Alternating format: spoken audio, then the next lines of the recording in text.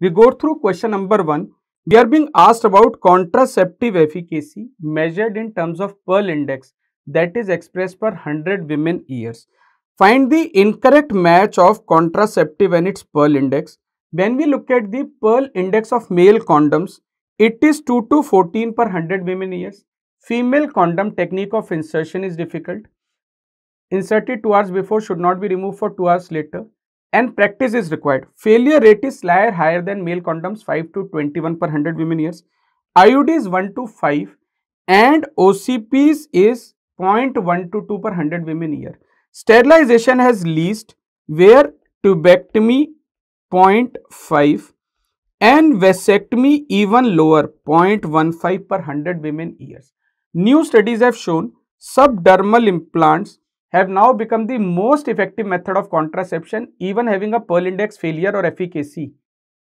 Lower failure, higher efficacy than sterilization. Failure rate is only 0.05 per 100 women years. So when we look at this, male condom is correct, female condom is correct, vaginal sponge 9 to 20 is also correct.